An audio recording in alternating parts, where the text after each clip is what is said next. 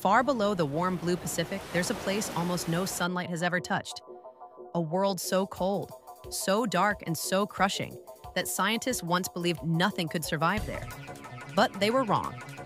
In 1960, at the very bottom of the ocean, life was seen moving in the darkness. Adapted to conditions so extreme that bones dissolve, cells collapse, and pressure crushes steel. This hidden world is the Mariana Trench, a vast scar on Earth's crust, deeper than Mount Everest is tall, a place forged by titanic tectonic forces where one slab of the seafloor sinks beneath another, dragging an entire ocean downward. Down here, sunlight disappears, but life glows. Creatures with enormous eyes, transparent skin, and bioluminescent lures drift through eternal night. We've sent people to the moon, but only a handful have ever visited the deepest place on our own planet.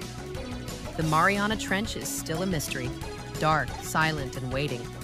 And somewhere in that darkness, there may be creatures we've never imagined, just out of reach of our lights.